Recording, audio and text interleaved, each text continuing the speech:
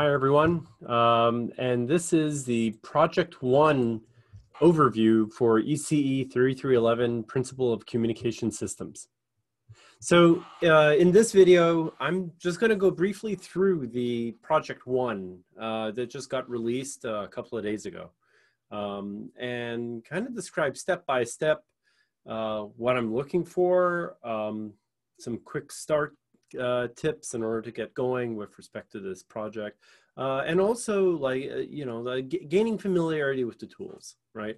Again, in this course, we're going to be dealing with Python, which based on sort of queries I've done to the class, in particular the poll that I posted in Slack, indicated that a lot of you have heard of it, may have used it once or a couple of times in the past, but other than that, like proficiency is kind of like at perhaps a novice, maybe the intermediate level. There was one person who indicated expert level, and so that's excellent. That's perfect. I think the majority of you kind of are like more in that novice to intermediate range. So again, I want to kind of go through this project because this is supposed to bring everybody or most people to that sort of base level from which you can do the remaining 5 projects for this course. All right, so let's get started. So here, what we see is the handout. The objectives, again, increase familiarity if you're not too familiar with Python, gain familiarity with this computing language, the programming language, right? Secondly, very importantly, is to learn more about the available libraries out there and tools that support Python in doing specifically communications and signal processing related operations for this class, right? It's not just Python. We want Python with a number of libraries that really are important tools in order to do the analysis and study and investigation of communication systems. And then finally, very important because this is what we're going to be doing for all 6 projects, is gaining some level of understanding and mastery of something called Jupyter Notebook, okay? So we're not going to be submitting like lab reports, right, or project reports for this course, where you open up a Word document, you write up 20 pages, and you submit that. No, we're going to be using something called Jupyter Notebook, which is a self-contained type of format where you take Python code and you integrate it in something called a Jupyter Notebook. So what it does is it very nicely displays the code. Obviously, very important, you also have to comment your code. Otherwise, it's going to be very difficult to follow. And as well as run the different snippets of code that you insert that include any sort of plotting routines as well. So this is going to be a great tool to use for this class. All right. So the preparation, super duper important, is having a Python install on your computer in order to do these projects. Again, like if you feel comfortable with Python and comfortable with how you installed it and libraries, and you have a certain level of proficiency, then that's fine. Like, you could use your native install on your computer. You don't have to do what I'm recommending for folks who are not familiar with it, or need to build up a certain level of confidence in Python, in running Python, installing Python, and using it for this course, okay? In which case, I distributed something called a virtual disk image, or a VDI, okay? And what that is essentially is the image of an operating system, in this case Ubuntu 20.04.1, that has Python and all the relevant libraries for this course already installed on it, with an editor for doing a lot of the development work you're going to be using Python for in terms of the communication system building and analysis. All right. So so very importantly, I have actually a tutorial on installing a virtual machine software called VirtualBox that will take the VDI, right, and we'll run it. And what you're going to get is this really cool looking window that looks like the Linux operating system. And in fact, it is. It's just being run in your native operating system on your computer. So you have, let's say you're running Windows or Mac or Linux, then you have VirtualBox, and then you have an operating system in it. So you basically have an operating system in an operating system. Sounds weird, but you're going to notice, okay, one thing, and it might be a bit frustrating, that it's a little slow, and that's because you're running an operating system not on the computing hardware of your laptop or desktop computer or server, but you're running an operating system on an operating system that's running on computing hardware. So it's being emulated a little bit, right? So you got to install VirtualBox, and I have a separate video which I put into the projects folder and under files in the ECE3311 canvas. So please check that out. That's a separate one. And that has a ready-to-use disk image for ECE3311, right? So separate video, check it out if you're going to go down this path, right? In case you are going to do it yourself and you want to install it natively on your computer and not run VirtualBox or any of that, these are the version of the different things that you'll need in order to run the 6 projects for this course in terms of Python, pip, NumPy, SciPy, Matplotlib, and VS Code. Again, VS Code is optional. That's the development environment. A lot of folks seem to be very comfortable with something called PyCharm, P-Y-C-H-A-R-M, including some of my grad students. So if you feel comfortable in that environment instead of Virtual Studio Code, go right ahead, all right?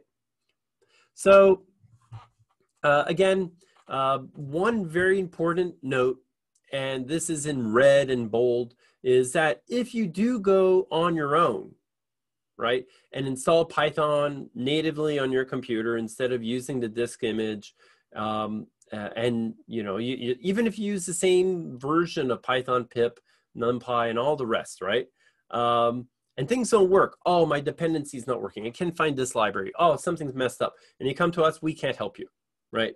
We can't go and spend potentially hours trying to go through your operating system in order to figure out what's going on. If you're going to go on your own, you're literally on your own. If you're going to use the disk image, then we can assist because we know exactly how the disk image works. Okay? Right. So the other thing is, so this project, the handout's already posted. It's in, if you go under assignments to project 1, it's there. It's a PDF file. You can download the exact same document we're staring at right now on the screen here. The other thing that's going to be there is a file that has an extension IPYNB. And that, folks, is the Jupyter Notebook with all these examples we're about to look at for this project. Okay, so Kartik was really awesome. He put together this Jupyter Notebook of examples that will help get you started with respect to Python. All right, cool. So first of all, getting started with Python basics. So before you even do that, all right, let's pick up where we left off with from the installing VirtualBox. Okay, so where we last left off, this is pretty much what we saw with respect to the installing of VirtualBox, and it's like I kind of got caught in kind of an awkward moment. It's like, password, and it's even more awkward because it's my first name and not Alexander. People call me Alexander when I'm in trouble. It's Alex, A-L-E-X. Let's try one more time, A-L-E-X. And then 1, 2, 3, 4. Very safe, okay? And da-da-da-da. I told you it was going to be slow, right? So operating system is thinking. There we go. Finally, decided to wake up and say, oh, okay, I'm supposed to log in. Now, I set the default screen resolution to something that should fit most computers, unless like you run your operating system on like 800 by 600, in which case this is going to be beyond that. But it's extremely inconvenient unless you don't mind looking through a straw when you're programming, you know, any of these things in the course. So first things first, if you want to program and not kind of like suffer like, just like, looking like, a really small postage stamp surface area, what I would recommend, if you have the real estate, display real estate to make this bigger, go to this 9 little dot thingy, and then go to settings, okay? And now settings is going to open up. On the left bar here, click display. And then here on the right side, right now, the default that everybody should have is 1024 by 768.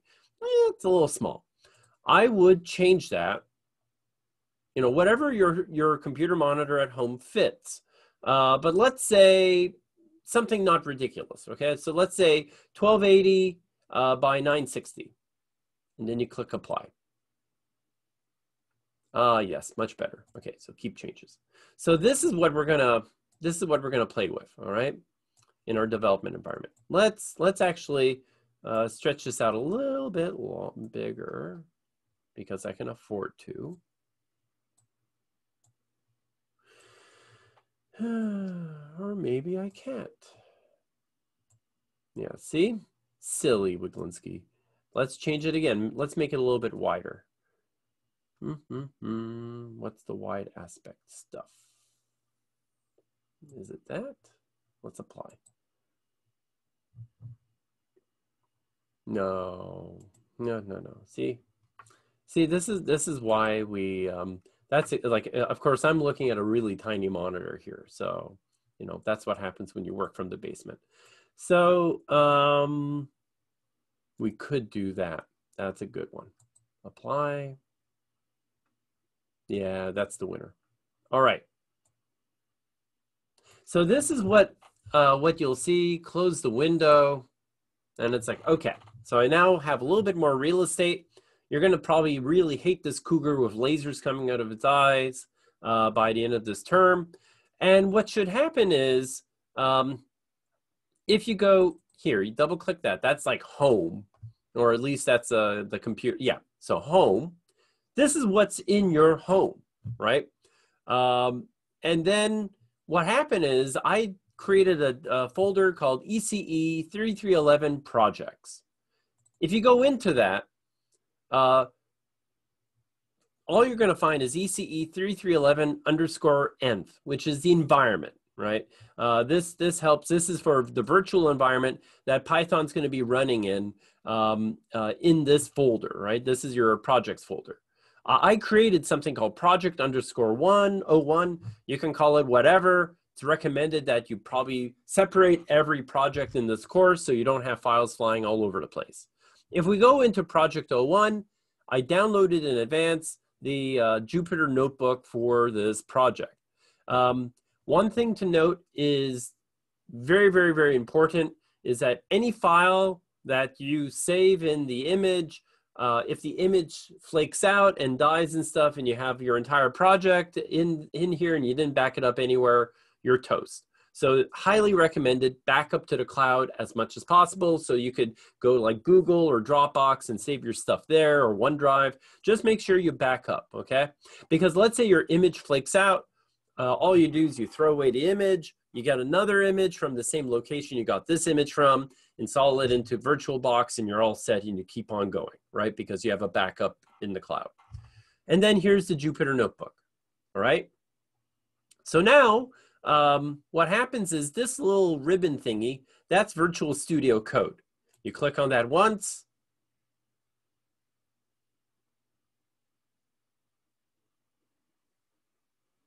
And then something happens slowly. And this is your interface you get. Welcome. It's all nice and cool looking. This thing at the bottom, that's essentially your terminal, right? So just in general, like you have the terminal window here, right? It looks like MS-DOS, but no, this is your Linux terminal, right? So you can do ls, and these are your files. You can go cd, ECE projects, and you do ls again, and you can go cd into projects and ls again, and you have that file. So essentially the bottom window there, that's your terminal window for Virtual Studio Code. So if you want to run stuff, it's awesome. Like, you know, you can run things, and that would be pretty cool. Let's get rid of the welcome, okay? So let's get rid of that. Right now, pay very close attention to this thing here, right? This is going to be very helpful because it's going to indicate what environment that you'll be operating in. You really want to make sure that this indicates that you're playing with Python 3, right? So what you do is you go to File, you go to Open File. I already did this before, right? So you go to ECE3311, the home. You go to that's the folder ECE3311. It's in your home directory. You go into ECE3311 projects. You then go into projects 01, if that's the name of the folder you're creating for project 1. And here's your Jupyter Notebook. Double click it. And then let stuff happen. And what the stuff is going to do is VS Code, right? That's a short abbreviation for Virtual Studio Code. So we're going to call it VS Code. VS Code is going to do the entire environmental setup for you, right? So it says, oh, it's a .ipynb file. I'm going to have to set it up as a virtual Jupyter Notebook. No problem. So notice, first of all, very importantly, that it indicates here that it's a Jupyter Notebook, but very importantly, it's Python 3.8.5 64-bit edition. Okay, great. Very important. Super important. This is also kind of important.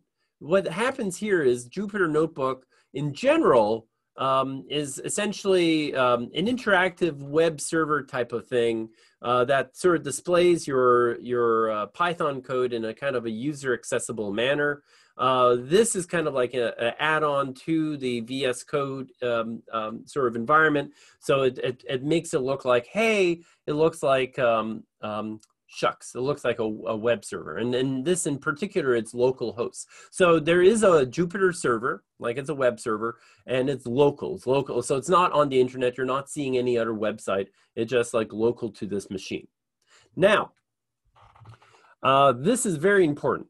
So what happens is, in Jupyter Notebook, you're going to have this really cool stuff. What happens is each one of these numbers denotes something called a cell, right? So it's a module, right? And what this cell does, right, is a sort of logically contained Python code, right? And it's a sort of fluid consciousness, okay, a sequence of these cells that contain Python code. One after another, after another, after another. Very importantly, what's really nice about Python is the following. So if I'm running some code, I'm going to make the terminal a little bit smaller, all right? What's really cool about it is that you have, okay, some code. Now here's some more code in this cell. And if I were to run the cell, specifically the cell, it's going to spit out the output into Jupyter Notebook. So this is super important because what this does, okay, is that it's going to allow you to do, to put all your Python code, also super important, okay, documentation, documentation, documentation.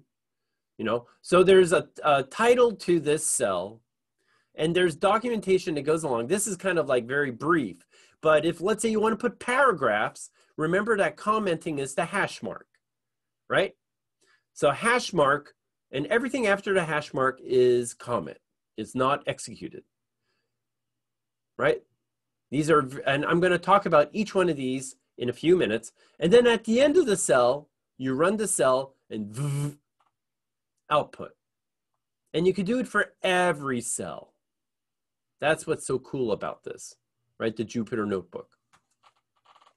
And then you save it. And then you submit this. You submit specifically this and only this to Canvas for your project submissions. All right? All right. So let's shrink this for a minute. So we'll get back to Jupyter Notebook, okay? But Python basics. So very important. So reason we're doing Python this year is because Python is like, sure, folks use programming languages and things like MATLAB and such, but reality is that a lot of my grad students, a lot of people who leave WPI afterwards and go into a variety of different communities, including communications, very quickly pick up and use extensively Python. Okay, it's very powerful. It has a lot of functionality. It can also very nicely. It's great when you run it on like connecting it with hardware. Very much so. That's part of the reason we're using Python here is because the potential for it to be used in conjunction with radio hardware. And also a lot of employers love Python because guess what? It's free. It's 100% free. Okay. So some of the basic commands. The first one, and we already saw this in the Jupyter Notebook, is something called the import command. So what import command does is, okay, you have Python, and what ends up happening is, I need to import XYZ function. You might say, sorry, not XYZ. So suppose I want to run something in NumPy. Well, but NumPy is not part of Python directly. It's a library. I got to import the library. So what import does is something, you'll say import NumPy. All right. But NumPy by itself, it's 5 characters. It's kind of inconvenient because if I want to specify, so if you see a NumPy command, it's going to be NumPy dot arrange, NumPy dot concatenate, NumPy dot. Can I shorten NumPy? Can I make it 2 characters? So a lot of folks, what they do is they say import NumPy as NP. So it does 2 things simultaneously. It imports NumPy, the library, into your environment. Okay, so now you have access to all the NumPy functions in Python. And then I also use a shorthand. It's like import NumPy as NP. So when I run a NumPy command, I don't have to say NumPy.concatenate. I say NP.concatenate. Whew. Makes life easier, right? So that's the first thing. So you're going to see it again. Well, as you write, like, you know, this project, there's going to be a little bit of like, you know, learning by example. So you're going to be doing some of this, okay? And one is import NumPy. The other thing is data types and structures. So in Python, there's a variety of both a variable as well as structural types. So in terms of like the variable data types, there's integer, there's float, there's string, and there's Boolean, right? Integer is 1, 2, 3, 4, 5, 6. Float is 1.14293. String, hello world, and Boolean is true and false, right? So the way you define it, and let's go back to our friend Jupyter Notebook, okay? Let's go to cell 2. So here, this is an example of a string being assigned to a variable x1, right? So this is how you assign to a variable, except be very careful. There's no semicolon at the end or comma. It's literally x_1 equals quotes, right? Double quotes, hello class, exclamation mark, right? And then the numericals, like x_2 is equal to 3311, that's your integer, 3311.5, that's your float. You can even do complex, and j is recognized as the square root of -1. There's also things called lists, tuples, and range. Okay, those are the structural sequence types, right? So list is like an array, right? Or a vector. So if you have x_4 equals square brackets, very important, square brackets, these elements, boop, boop, boop, boop. What you got here is a sequence of 3 strings. Remember, double quotes. This is not the number. Oops, I made a slight boo-boo there. X_5 creates something called a tuple. Tuples are almost like lists, except there's this thing called mutable. What the heck is mutable? Mutable means I can modify it. I could replace an element in X_4 because it's a list. I can add an element to list, okay, this X_4. But a tuple, if I define a tuple is defined almost like a list, except it uses round brackets. And those tuples cannot be modified. They're immutable, all right? Range is very convenient.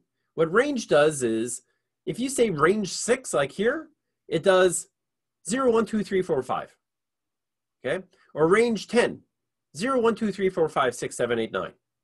What it does is it creates a list of these elements starting at 0 all the way, but not including the number that's specified. And then print is very handy because print, what it enables you to do is it prints the command line to the terminal, whatever the argument is to print, which is really awesome. And that's what you see down here, right? So what's x? X is equal 3, x plus 1, 4, and 2, and all that jazz. And you can also print out a bunch of other things. Len here is length of whatever x4 is, that's a list. And it's, in this case, 3 elements. So moving along, okay. So what I want to see, okay, from all of you for your submission for project 1 is one Jupyter notebook that implements the solutions to every one of the 10 questions asked in this project handout. And there are point values assigned to every question, okay? So for instance here, suppose you're given the following snippet of code, blah, blah, blah, right? And an error occurs.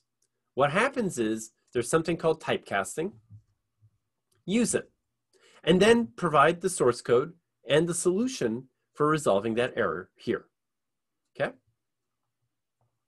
Now, this for loops is a bit wonky, okay? I have to admit, I looked at it and said, I don't understand how for loops work here. It doesn't look like anything that you might have seen in something like C or C++ or MATLAB or Pascal for that matter. So what a for loop looks like, let's bring again the Jupyter Notebook. So the Jupyter Notebook is going to be your friend. So at least for this project and maybe for a couple of others, you're going to look for it for guidance in terms of getting started using this language syntactically correct, okay?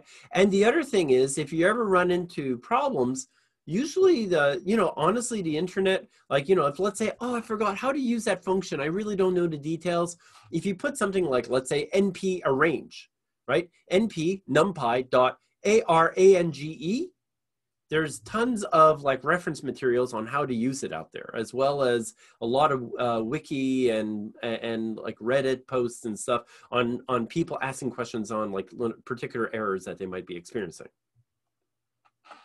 So cell 4 talks about for loops. So for loops is a bit weird. So notice that I don't have to predefine any of these variables. So here, the for loop, okay, the way it works is the following. For I is the for loop index. In, that's pretty much your equal sign, right?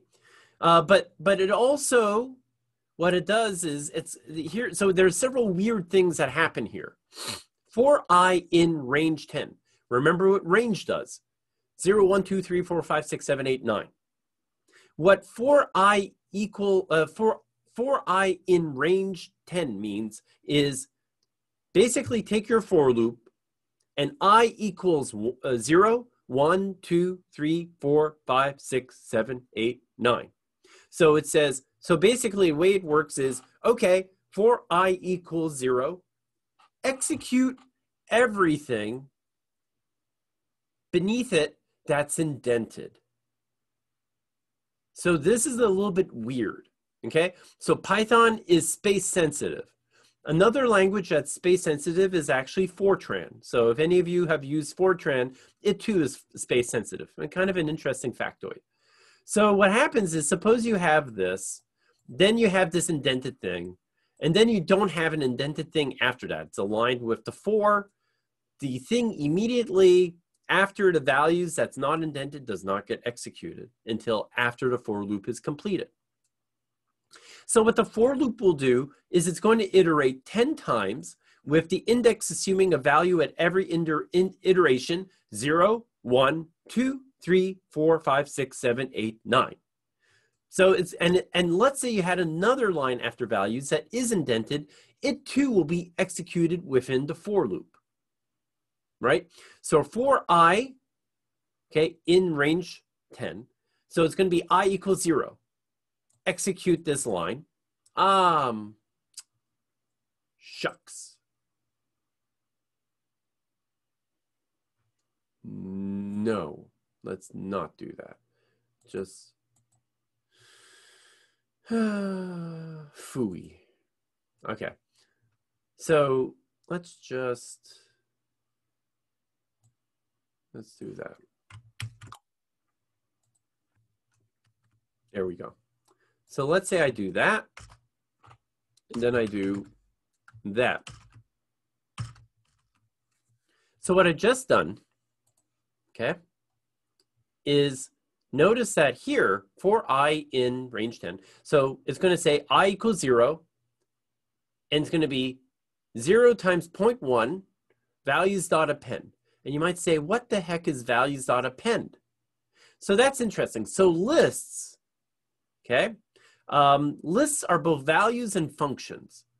So what this list will have, values, so values equals empty brackets means the list is empty. It just exists. When I do values dot append, what that means is take, okay, whatever is the input to values dot append. Now it's a function, okay? In this case, it's I times 0.1. So in this case, 0 times 0.1 is going to be equal to 0. And append it to the list values. Okay, cool. Then, so now values is a list of one entry, one element, and it's 0. Then print the value of I, 0. Now, I is equal to 1. Values dot append I, which is 1 times 0.1. So now the input to values dot append is 0.1. So now what I get is values is equal to 0 and 0.1. And then I print I, which is 1. And I keep on doing that. That's the funky thing about Python, is lists are both lists, but they're a bunch of values in a structure, and they're also functions. Okay, so that's how the for loop works. So really, try this out. So let's minimize that. And so here's a great example. For question 3, I want you to implement a couple of for loops. One doing this with a bunch of strings, okay? And one doing this with strings. Functions. Functions are going to be very, very important, because what functions are going to do is you'll see them everywhere. They're defined as def, right? So when you say def, in this case, the function's name is foo, and you have x as the input, and then return is it spits out from foo whatever your input is plus whatever is being processed within the function. In this case, foo, what it does is it takes the input and it squares it and returns that value, right? So in this case, if you have print foo 3, it takes 3, squares it, 9, and then prints out the output here with the print function. So you're going to see that quite a bit, because what happens is that's a great way of, instead of typing out a lot of stuff for the same operation that's repeated over and over again, you just use a function, just like with every other programming language. So you'll see that here in cell number 5. Okay, so definitely try it out. Here in this case, cell number 5 also introduces, in a very sneaky way, the conditional. So this is if, right? And again, indent sensitive, right? So if x is greater than 0, everything that follows that's indented is considered part of that condition. And then this is else if, and that's else. Okay, there's no and, there's no squiggly brackets. Remember, everything here is indent sensitive, so be very careful about your spacing. Now, let's move on. So this is not a cell, but I think all of you should be very, very super duper mindful of this. So Python makes use of a lot of classes and a lot of objects, right? So what happens is classes define objects, right?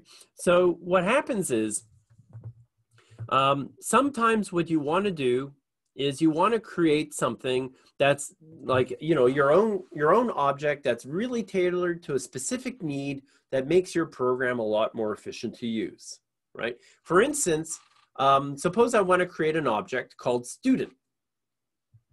And what student does is it contains the name of a student. You say, okay, this is kind of like, I'm just choosing a very simple case. You can make basically an object that could be super duper complicated, contains a whole bunch of information, and as well as functions that manipulate that information as you go along. So you could make a whole bunch of objects, put them into whatever your script is in your program, and it could be compact, because it's all supported by these objects that you're defining.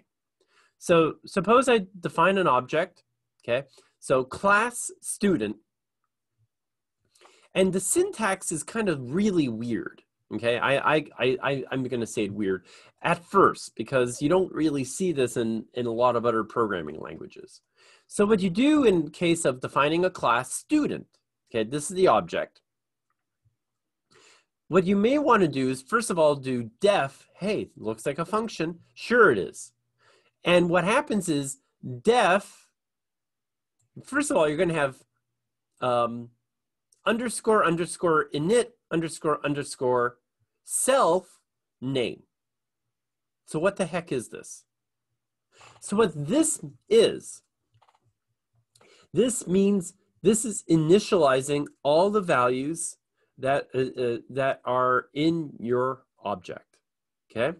So what happens is, suppose that you're going to create, okay, something called like little s student. What you do is little s student is equal to big S student, that's this class, and then the input is Bob, right? So the way to read that is self refers to whatever student is being used. In this case, this guy here. So self refers to little s student. And what Bob is here in input initializes little s student in terms of its name.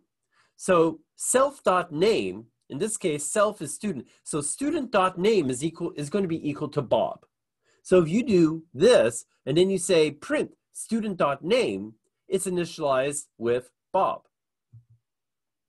Then you have another function, def change name, self, comma, new name, and then self.name is equal to new name. So what this means is, suppose I execute student.changename. Now I'm running this student as a function. Student.name change name, and then the input to that function is Jill. I'm executing the change name function. And what's the change name function? Whatever is the input replaces self.name. So now the new student.name variable is going to be equal to Jill, not Bob. So the reason why I'm kind of picking on this is you're going to see this everywhere in Python. So I just want to give kind of like, you know, the stuff that, so just in full disclosure, I myself am learning Python like as you folks are learning Python, except that I think I have like a 5-day head start. But I've been jumping into it, and it's a lot of fun. So these are kind of the things that I'm discovering that I'm saying, you know what? You folks might find this very interesting. Okay, so I'm just saying heads up, this is actually pretty important to know. And main reason is, the reason why you want to pick this apart is in case you're trying to use something and say, I don't know how this works, being able to decode things like underscore, underscore, init, underscore, underscore, is kind of important. Okay, so here's kind of like a summary of the lessons learned in terms of classes and objects. And question 5 is about doing exactly that, making your own class and object. Now, NumPy, SciPy, and Matplotlib. So these are, you're going to use a lot in this class. NumPy, it's a lot of numerical stuff. Oh, there's a lot of numerical stuff, especially array and matrix processing. Very, very important in this class. SciPy, there's some really cool functions, including convolution, which is critical for this class.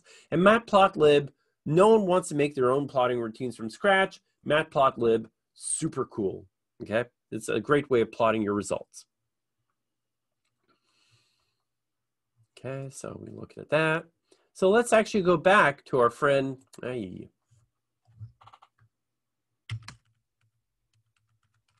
Oop.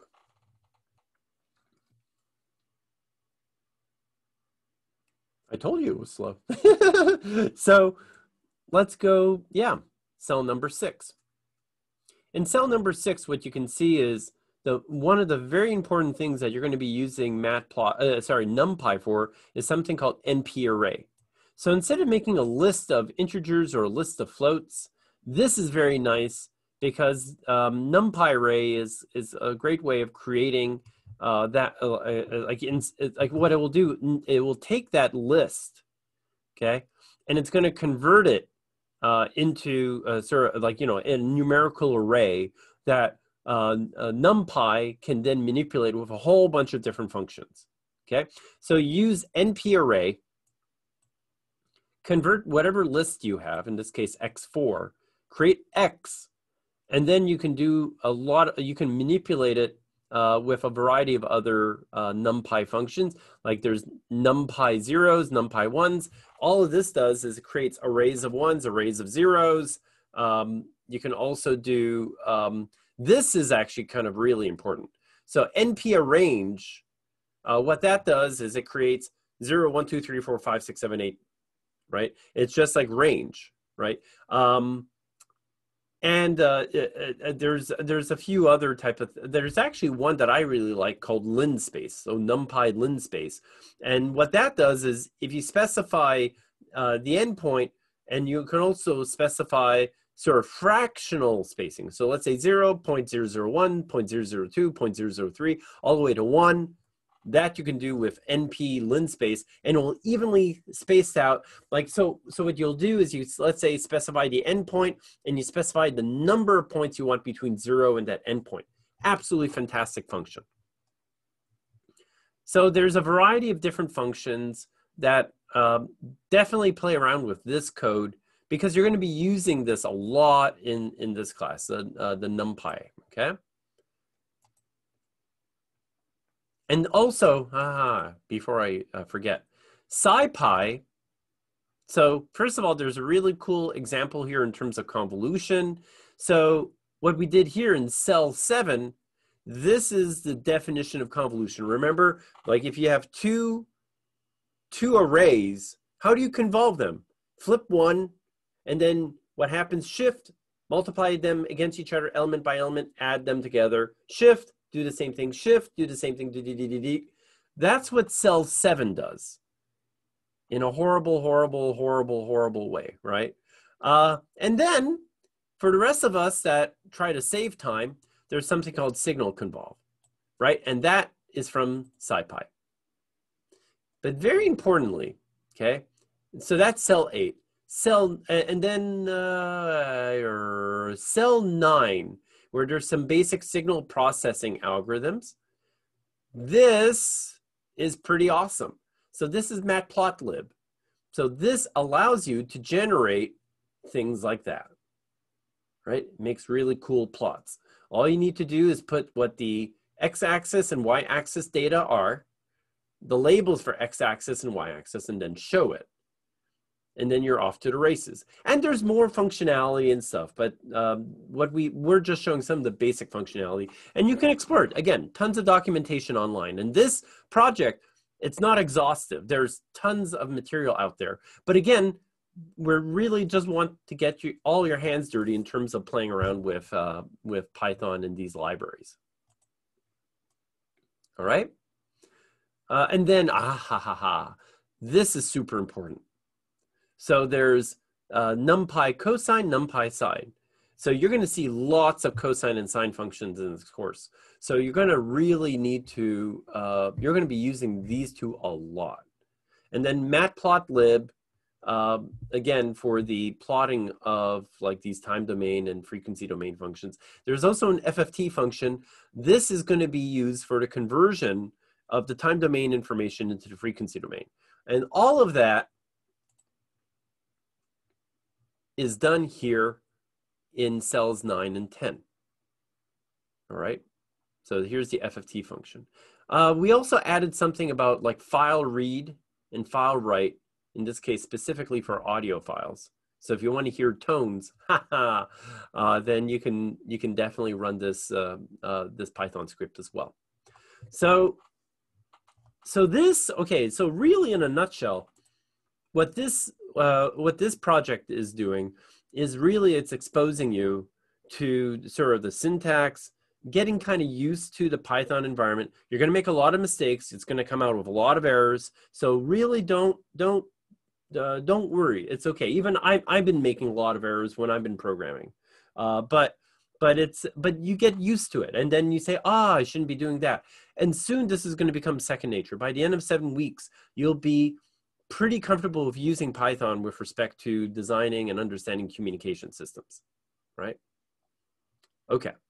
Then finally, Jupyter Notebook. I think in the sort of like the really basic approach, and here's sort of what I've been talking about. Well, what this does is you can create a Jupyter Notebook. Okay, it has an extension IPYNB. Okay, and you create these cells, and then you can run these individual cells, right, in VS Code. So VS Code is a kind of a nice environment. Again, like some people use PyCharm, that's fine. We didn't install PyCharm. If you want to do that, that's fine. And there might be other editors out there for programming in Python, but we installed VS Code, right? And so, like for instance, like let's go into this environment. So let's say I want to create a new file. And I want to save it. Okay. And suppose I want to call it, let's call it foo. foo.ipynb. Alrighty. And then I say save. And it's going to recognize it as, and no thank you. I usually say no thank you because I don't know, just the way I am. Okay, so what should happen is it takes a little bit of time, but eventually what happens is VS Code says, you want a Jupyter Notebook. And now you're cooking with gas. So it's, yeah, there we go. So give it a little bit of time. And then the first thing that happens is you're going to get a cell, right? So this here, run line by line, change to markdown, and then run cell. So then what you do is, let's say you print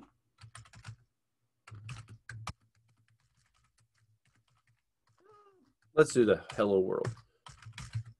Hello world, and then you do that. Okay, cool beans. And then you say, I'm going to run this. There we go. Now that's cool. Now let's do something really awesome. So let's say we do like A equals like 1.0, and then B is equal to 2.0, and then you say C is equal to A times B, and then you print the output, i.e.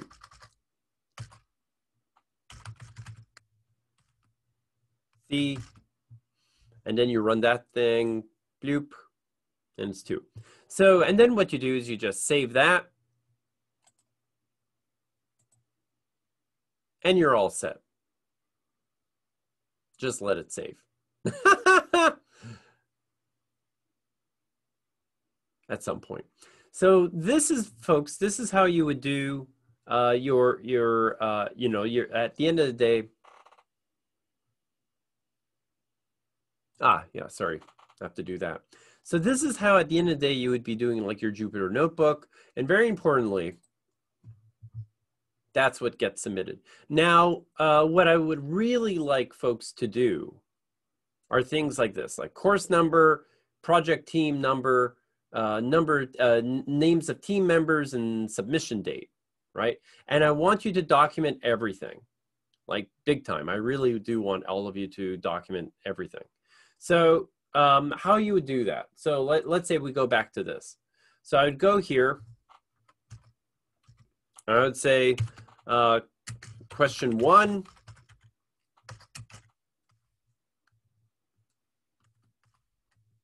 Okay. For this question, we simply wrote a print statement that communicated hello world to the terminal, right? So that's what I mean by documentation. I really do want to see documentation, something along those lines, because there's not going to be a report. This is going to be your submission. So it's so important that you have something like this. Now, I'm going to have to think if I can add another. So let's say we add another cell below. There we go. And then boop. So let's say here you could add, maybe you can put something like, let's say, project 01, right?